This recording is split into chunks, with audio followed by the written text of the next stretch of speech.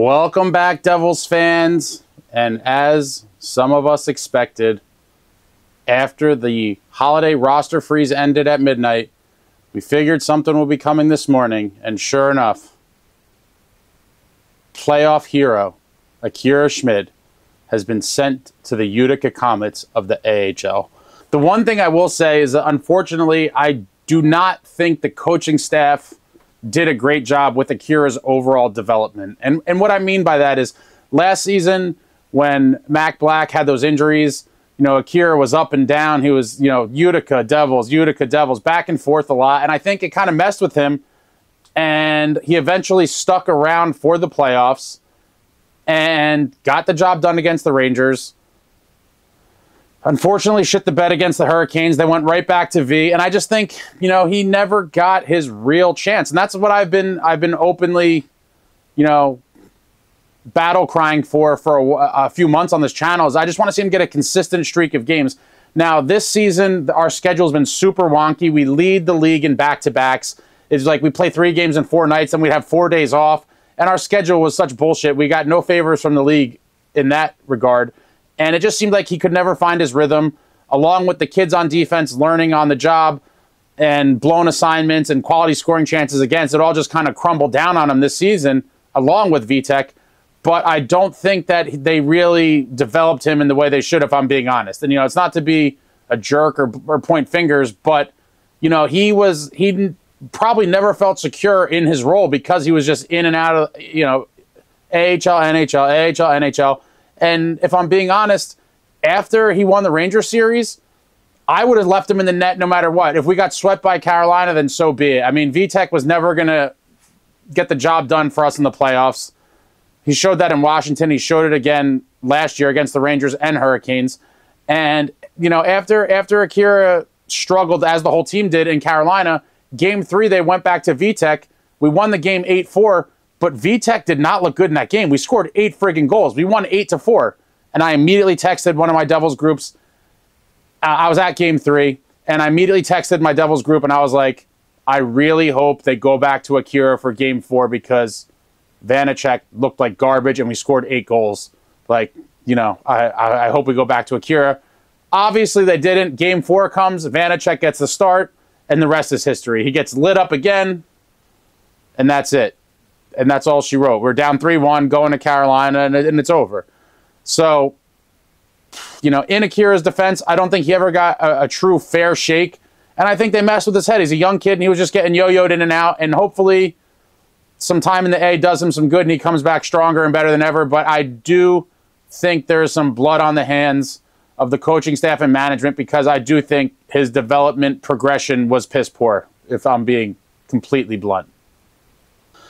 Now, folks, I've been rooting for Akira this whole time. Anytime someone comes in and revives the Devils from a 2-0 deficit in a playoff series against anyone, never mind the New York Rangers, and then goes on the road, gets the job done, ties the series, and then ultimately wins with a Game 7 shutout.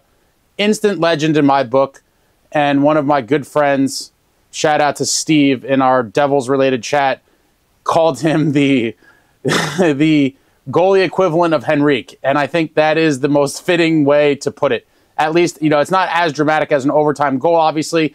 But in the end, the way I view him is he is the goalie equivalent of Adam Henrique in that he knocked out the Rangers, nearly single-handedly. Obviously not, but, with a lot of his great play in that series, we were able to eliminate the Rangers. But aside from that, today the news comes down. He is back to Utica. In the AHL, Nico Daws will continue to back up Vitekvanecek and possibly start some games. And I'd imagine with these next 2 games coming up to back-to-back Friday in Ottawa and Saturday in Boston, that Nico Daws will probably see a start somewhere in there. And I would imagine more likely than not, it'll be tomorrow night against Ottawa. Time will tell us on that front how that plays out. But, in Akira's defense, he's not having a great season, obviously. Neither is Vitekvanecek. It's well documented on the channel that between the two, I severely favor Akira, and I've openly campaigned for him, and I've had the series give Akira the net. I think we got up to volume 3 or 4. And in the end, both him and Vanecek have had their struggles this season. I do believe Akira Schnid is the better goaltender of the two. With that being said, maybe sometime last week, I think I finally came to the realization that Akira's time probably is not right now, and that he could be a guy for the future, but he just wasn't ready yet. And so at this juncture, Nico Daws is up with the big club, and I'd imagine that they're going to get, I mean, to not give him a start would be kind of silly. So I think twofold purpose here is that they probably want to get Akira more playing time, so they figure he'll get that in the A. And they probably want to see where Nico Daws is after his surgery and what he's capable of doing at the NHL level. And so it makes sense, you know, to see where Nico is on the NHL stage. He has played in the league. Let's take a look at his stats here. So he's played 25 games in the 21-22 season. In the 25 games played, he started 23, and his record was 10 wins, 11 losses, and overtime loss, with a goals against of 3.11 and a save percentage of .893. So again, those aren't stellar numbers. They're not horrible for, you know, the first subset of games at the NHL level on a team that wasn't great. So, you know, and being that was his last NHL game was April of 22. So you're talking about, you know, over a year and 20 months ago. It's a year and 8 months ago. It's kind of wild to think about. But I suppose we are going to see what Nico Daws can do in the league as of today.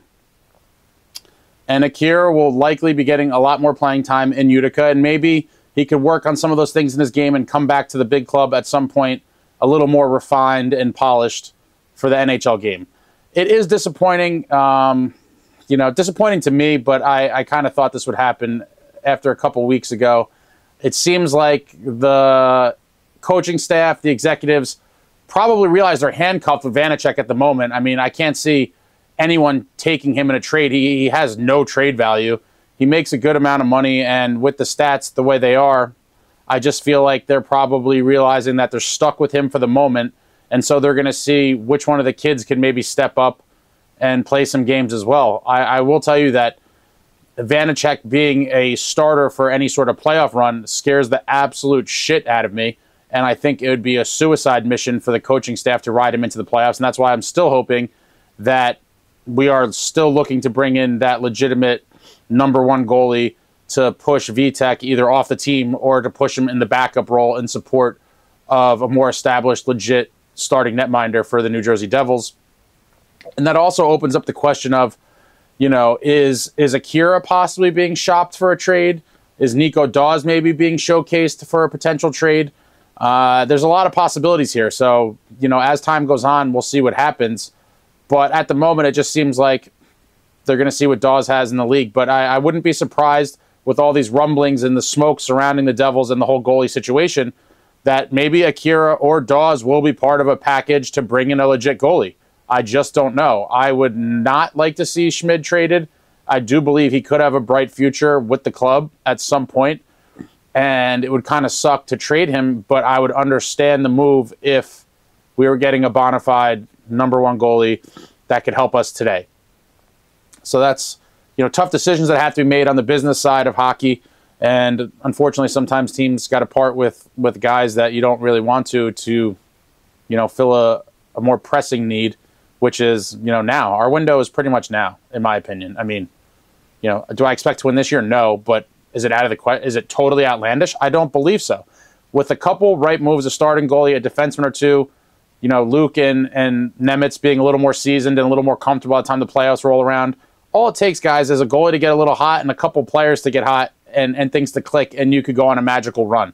I mean, how many people thought the 2003 Devils were going to go all the way? I mean, while we had the glory days with Stevens, Niedermayer, Marty, et cetera, I thought we were a cup contender every year, and the reality is we kind of were.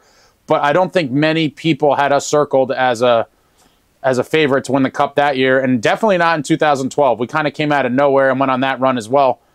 And so, you know, I wouldn't be shocked with a couple little tinkers that this New Jersey Devils team could make a deep run. You know, for all of you in the comments saying, oh, you know, this team's crap and you're talking about playoffs, obviously nothing's a guarantee. I'm a big Devils fan. I'm rooting for the best, and I do believe in the team. I think they could go on a run. So with all of that being said, I guess we'll find out as time goes on if there's a trade in the works involving any of the goalies. But I don't think anyone's going to take Vanecek. So unfortunately, if we do deal a goalie to bring in a legit goalie, it's going to have to be Daws or Schmid. Time will tell. And lastly, we'll just take a look again at Akira's numbers on the season. You know, not good as we've talked about, but 13 starts, 5 wins, 7 losses, a goals against of 3.26, and a save percentage of .893. So again, he struggled. Vitek has struggled. I don't know what the answer is other than we need a legit goalie. Still would like Gibson at nowhere near the price of what they're reporting. So to me, 2 top prospects and a first-round pick is absolutely ludicrous. I'm not even contemplating that. And so I don't know what I would do as a backup plan, but I'm definitely not entertaining that for Gibson. I would like him at the right price, and my price would be significantly less than that. But it seems like there's a lot of people in on Gibson, a lot of teams with a goalie need, and so we'll likely be outbid, and I'm okay with that. I do not want to mortgage this team's future on a guy like Gibson that, you know, may or may not kind of fall off a cliff out of nowhere. You never know. He's not super young, I think he's 30. You know, maybe his best seasons are behind him. Maybe they're not. You never know. We've seen Quick turn back the clock after leaving LA to go to Vegas and then ending up on Broadway with the Rangers this year, and he's playing better than Shesterkin. You know, that's a kind of a rare example, but it does happen where, you know, some guys change of scenery could do a lot for them. I just don't want to risk that much of a return on Gibson for me. Now, if you're talking Saros, you know, that's a different story. I still don't know that I would want to part with Seamus Casey in almost any deal. I love Seamus Casey. But it all goes back to I really wish that we could have landed Hellebuck in the summer. That's a whole different thing. I made a video about that in the summer. I really wanted Connor Hellebuck. I think he would have been a magical piece that kind of put us over the hump there to be a real legit contender. But that didn't happen, and so here we are. We need a goalie. Everyone knows it. The price of goalies are going up. Multiple teams are looking. You know, it's a seller's market. And so time will tell. Let me know in the comments what you guys think. What do you think about Akira going to the A? Yeah, and then the other thing is, like, on a more personal level, aside from, like, hockey itself, you know, Akira was with the Devils for a while, right? So he's staying in Ritz-Carlton's 4 seasons, eating filet mignon and lobster tails with the boys, and now he's riding the bus and eating fucking Taco Bell again. That's got to be a really tough thing for players to go through. And my heart goes out to him. He's a young kid, man, you know? He was living the big league life. They just had the dad's trip. His dad came to see him, and now he's back on the bus in the A eating drive-through. It's a rough business to be in. Hopefully he's back with the big club at some point, and he's back living the high life. But for now, he's going to be riding the bus in the A, and that's just got to be, you know, it's got to do a lot to you, especially as a goalie. Goalies are very cerebral creatures and always in their heads. And so I feel bad for the kid. He's probably going through it right now. He's probably not very happy. But hopefully he makes the best of his opportunity in the A, puts together a nice string of wins, plays well, and then eventually comes back up. And in the meantime, hopefully Daws could show us something. You know, anything that'll get Vitek off the roster. And I'm sorry, I said I'm trying to be more positive in the new year, but he's just not part of the plans for the team. And so time will tell, guys. Let me know in the comments. What do you think about all this? Is there a trade in the wins?